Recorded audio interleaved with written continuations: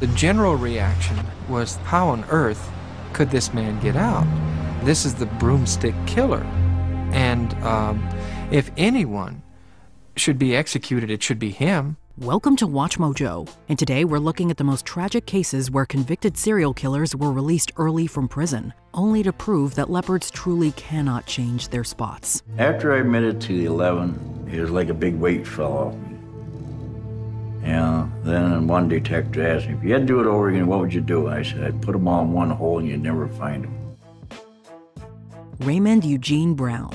On October 1st, 1960, Raymond Eugene Brown broke into the house where his aunt, grandmother, and great-grandmother lived, looking to steal money to buy himself shoes. After being caught by his aunt, he fatally stabbed her.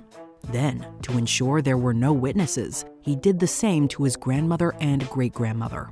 Nevertheless, Brown was arrested and sentenced to life imprisonment. Due to his exemplary behavior behind bars, Brown was granted parole in 1973. However, he soon landed back in prison after sexually assaulting his apartment manager. In 1987, just 1 year after he was released again, Brown murdered his girlfriend and her daughter in their shared apartment. This time, he was sentenced to death, and he passed away on death row in 2008. Hugo Bustamante Perez. This Chilean killer lived a life of crime that led to multiple stints in prison. His first murder occurred in 1996 when he claimed the lives of Eduardo Paez, a former cellmate, and Paez's mother, Elena Hinojosa. Perez evaded justice for these murders, and they remained unsolved for years. It wasn't until 2005, when he killed his partner, Veronica Vasquez, and her son, that he was handed a 27-year prison sentence. After serving just 11 years, Perez was granted conditional release. He subsequently began a relationship with a woman named Denise Llanos and successfully pulled her into his dark ways. In July 2020, Perez and Llanos conspired to murder Llanos' daughter, Ambar Cornejo. They were both convicted and sentenced to life in prison. Somkid Pumpuang. Between January and June 2005, Somkid Pumpuang unleashed terror across several provinces of Thailand, ending the lives of 5 women in various hotels.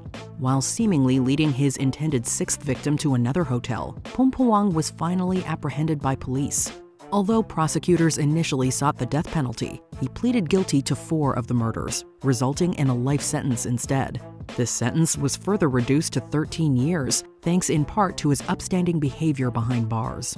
After his release in May 2019, Pumpuang began dating Rasamin Mulichan.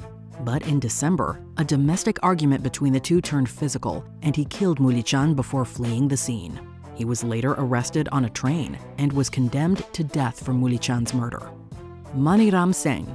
Back in 2000, India was gripped by a strange murder case. 5 people had been blindfolded and killed with a stone in what appeared to be a dark ritual. Police were able to trace the murders to Maniram Sen, who was arrested and sentenced to life imprisonment. Fast forward to 2020, and an eerily similar murder resurfaced. Adil Wahab had also been killed with a stone. During their investigation, authorities learned that Sen, who was released from prison in 2017, had borrowed money from Wahab. They also discovered that in both cases, Sen had duped the victims with false promises of helping them find a hidden treasure, only to kill them to avoid paying back. He was arrested and charged with Wahab's murder. Yuri Sparikhin. A lifelong criminal, Yuri Sparikhin committed his first murder in 1980, just weeks after being released from prison for theft. As he was still a minor, he was sentenced to only 10 years. Upon his release, he quickly found himself back behind bars for a sexual assault case and for attacking a police officer. He was released again in 2000, but returned soon after for sexually assaulting and killing 2 girls. This time, Sparikhin received a 20-year sentence, and he remained locked up until June 2020. Any attempts at rehabilitation were clearly futile, as Sparikhin went on to sexually assault and murder another woman just 2 months later. Following a heated police chase, he was apprehended and sentenced to life imprisonment. Mena Ramulu. Mena Ramulu reportedly developed a hatred for women when his wife jilted him just days after their wedding. From 2003, he began killing women in India, claiming 9 lives before his arrest in 2009. Ramulu received a life sentence, but escaped less than a year later and murdered 5 more women before his rearrest. After he was sent back to prison, Rămulu petitioned a high court, which inexplicably granted his release. During this time, he killed 2 more women. He was apprehended again, after which he filed another appeal, which resulted in his release yet again. Unsurprisingly, he is now alleged to have murdered 2 more women while free. Rămulu was arrested once more in 2021 and was charged with the murders. David Edward Maust. Born in Pennsylvania in 1954, David Edward Maust had a troubled childhood that led to his admission to a psychiatric hospital at an early age. In 1971, he joined the army and was stationed in Germany, where he killed his first victim. Maust claimed this death was accidental, hence he was convicted of involuntary manslaughter and sentenced to 4 years in prison. Following his release, he killed another person, resulting in a 35-year sentence. However, due to time served and good behavior, he was released after just 17 years in 1999. He went on to murder 3 more people and buried their remains in his basement. These crimes earned Maust 3 life sentences, but he ultimately took his own life in his jail cell. Arthur Shawcross. A couple of hunters that were out in the area. Underneath this culvert, they observed a body in the water. When Arthur Shawcross committed his first murder in May 1971, he had already been imprisoned for arson and burglary. His first victim's body wasn't discovered until September, just after he committed a second murder. For these 2 killings, Shawcross pleaded guilty to manslaughter and served 14 years in prison.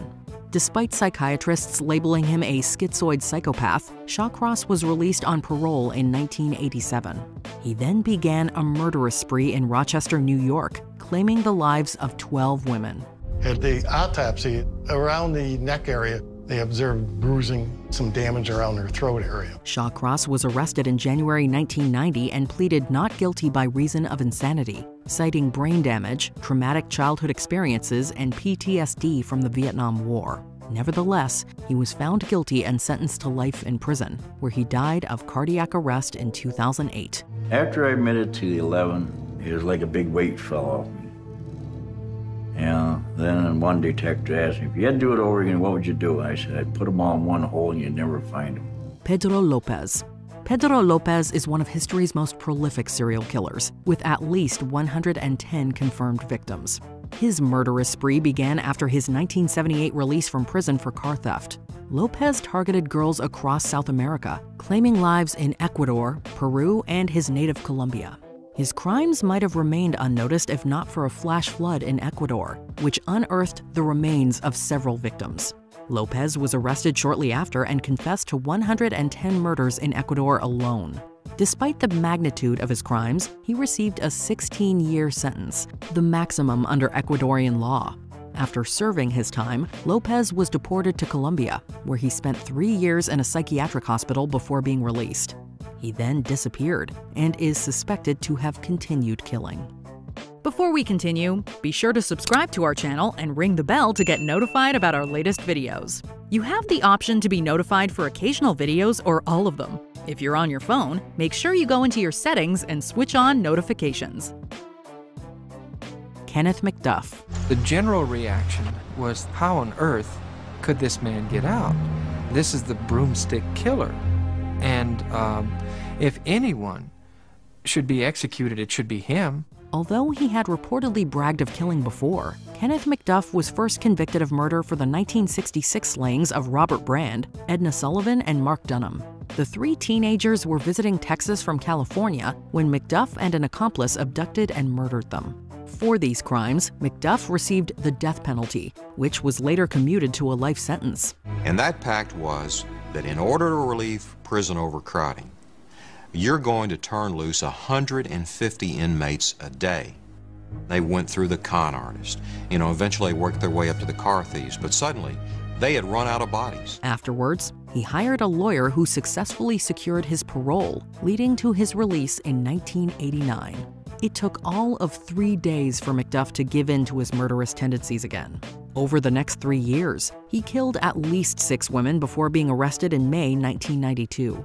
McDuff was once again sentenced to death and was ultimately executed on November 17, 1998. He said, they'll take away my commissary, they won't treat me right. this is a guy who's going to be executed in 2 weeks. I mean, it's preposterous anyway, but that's the way he thought. Did we miss any other recidivist serial killers? Let us know in the comments below. Kenneth McDuff will be remembered as the evil earthquake that shook the foundation of the prison system and the parole system to its base.